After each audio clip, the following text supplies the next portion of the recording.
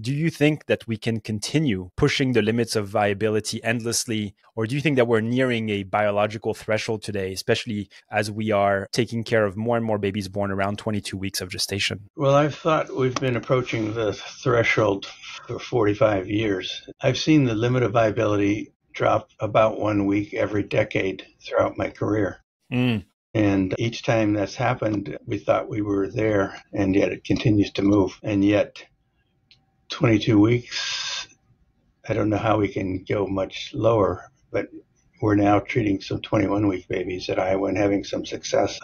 We have a baby who's doing well, approaching his 1-year birthday, who was born at 21 and 0.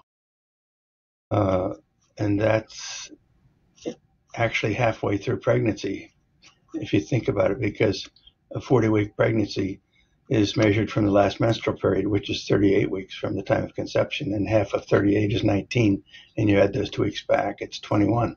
So it's just unfathomable